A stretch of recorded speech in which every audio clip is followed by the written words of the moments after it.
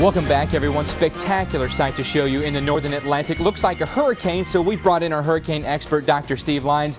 Not a hurricane, but a pretty impressive winter storm. It sure is. It developed off the east coast and is moving to the northeast very quickly. Pressure's down into the 950 millibar range, and that's Category 3 hurricane range. And we have had some measurements based on satellite that indicate Category 1 winds, 75 miles per hour or so. All right, so we're talking east coast of the U.S. here, and impacts all the way down into the Caribbean. It's right on the backside of it. It has some strong winds, and it's generated a swell that's moving toward Puerto Rico and the northern islands. Right now running about 10 feet, but the waves are going to rise overnight and early tomorrow to about 15 to 18 feet before they subside. That is huge considering the distance that we've got here. Let's zoom into this. I want you to break down the structure. Have we already bottomed out on pressure? Are we weakening now? Yeah, it looks like the pressure dropped to about 955 millibars and now it's starting to rise, but it's got a very tight core, much like a hurricane core right around that, and it'll slowly weaken as it moves to the northeast. We often get buoy reports or ship reports, and I can't believe there are even ships that are actually venturing out into this. This has got to be some pretty rough ocean right now. It sure is. We had one ship reporting waves as high as 45 feet, and that same ship reported 50-knot winds. That's about 58-mile-per-hour winds, and that's on the south side of the circulation.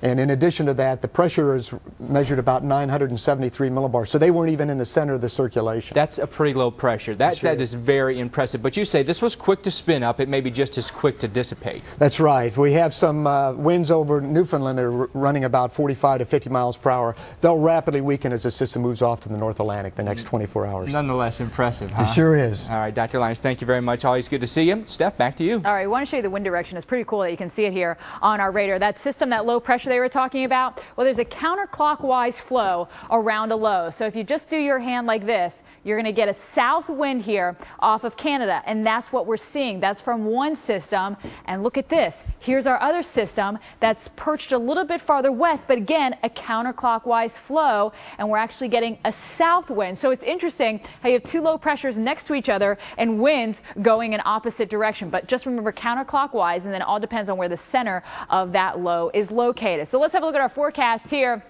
along the coast of Halifax, Nova Scotia. 5-day forecast is looking pretty gnarly. It's going to stay windy as well. We are going to see snow. And then places like Portland, Maine, just off the coast, we do have a gale warning from 10 p.m. this evening through Thursday afternoon. Port Clyde to Cape Elizabeth to Merrimack. We're talking about our seas 8 to 13 feet tomorrow, subsiding 8 to 11 in the afternoon. As you can see, it's going to be pretty raw with our temperatures in the 30s. All right, we have severe weather to talk about when we come back, and we hear that there is some Weather Warrior home video of a funnel cloud in Reynolds, Georgia. Send it to us here at weather.com/weatherwarriors. We'll detail all these storms after a quick break.